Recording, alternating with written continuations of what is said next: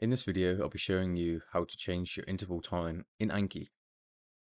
So what you want to do is go to the deck that you want to edit, go to options, and you'll see this information here. So all of this is to do with intervals.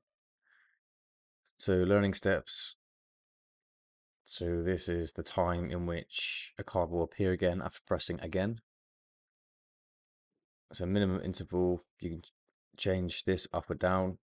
But yeah, this is the minimum interval given to a review card after answering again.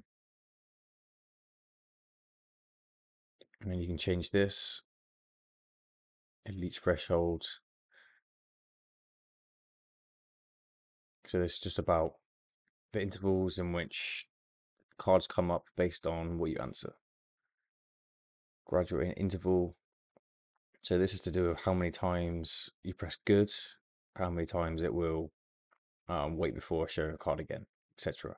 But yeah, these two options are what you use to change the intervals and tailor it to how you want to use the app. So I hope this video helped. Speak to you soon.